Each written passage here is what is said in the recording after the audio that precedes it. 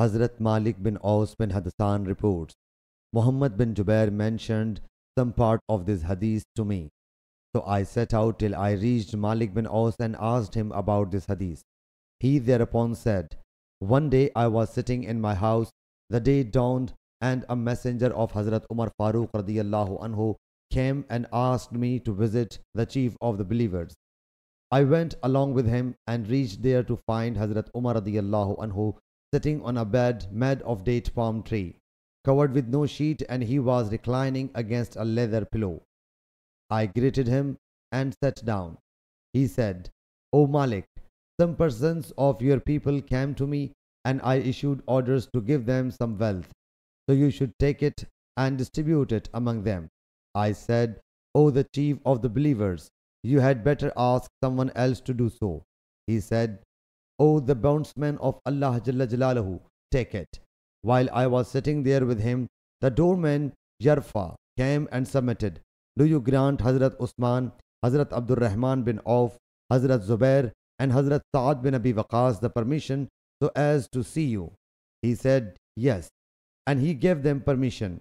So they entered and sat down after greeting. After a while, Yarfa came again and submitted, do you allow Hazrat Ali and Hazrat Abbas radiyallahu anhu to come in? He said, yes. So they were permitted. They both came and greeted and sat down.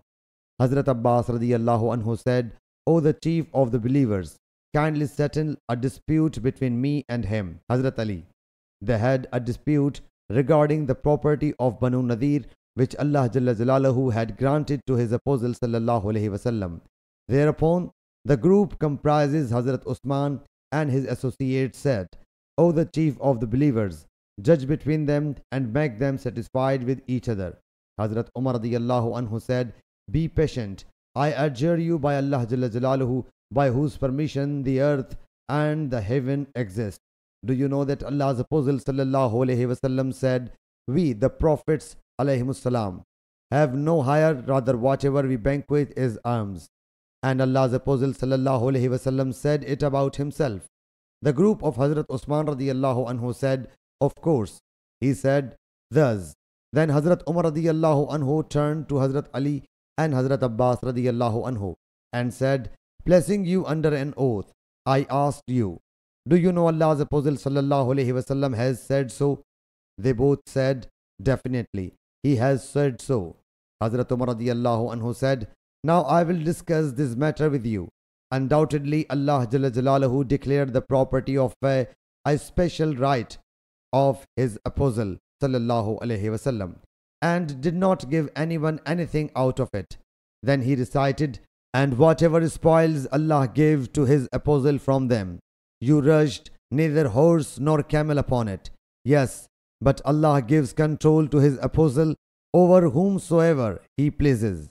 And Allah Almighty can do everything. Surah Al-Hashr verse 6.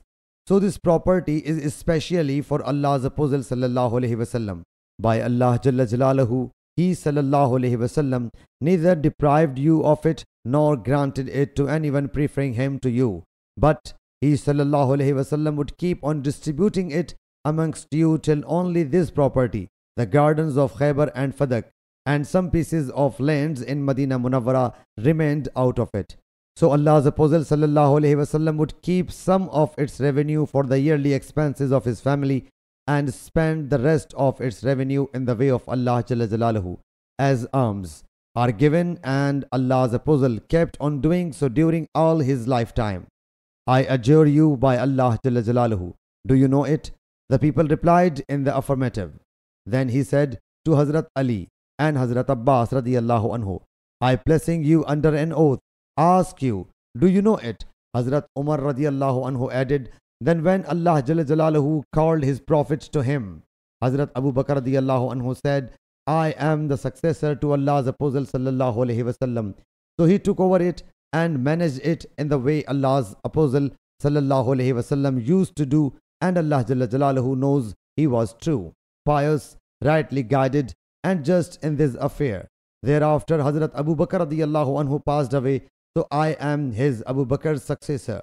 I have kept it in my custody for 2 years, managing it in the same way as Allah's Apostle sallallahu alaihi wasallam used to do, and then Hazrat Abu Bakr radiyallahu anhu used to do. And Allah Jalla Jalaluhu knows the best that I am true, pious, rightly guided, and the follower of the right in this matter. Now you have come to me and are talking to me in this connection, whereas your cause and case are similar. O Abbas, you claim a share out of your nephew's property, and this matter has brought you here, whereas Hazrat Ali radiyallahu anhu demands his wife's share out of her father's property. But I have already told you that Allah's Apostle sallallahu alaihi wasallam said, we, the Prophets alayhimus salam, leave no hire, and whatever we bequeath is alms. So when I deemed it right, I handed it over to you, imposing this condition that you would keep Allah's pledge and covenant in view and manage it in the same way as Allah's Apostle sallallahu alaihi wasallam would do. Hazrat Abu Bakr radiyallahu anhu would do, and as I have done it before giving it in your custody. Whereat you both said, hand it over to us, we will do the same. So I placed it in your custody. So I ask you, placing you under an oath, whether I have handed it over to you on this condition. The group replied in the affirmative. Then facing Hazrat Ali and Hazrat Abbas radiyallahu anhu, Hazrat Umar radiyallahu anhu said, I ask both of you, placing you under an oath, where I have placed it in your possession on this condition. They both replied in the positive. He then said, why do you want from me a decision on different lines when it has been decided so? By Allah Jalla Jalaluhu, by whose decree both the heaven and the earth exist, I will not pass any decision other than it on this issue. If you don't feel up to managing it, return it to me. I alone will manage it. Sahih Bukhari Hadith number 3094.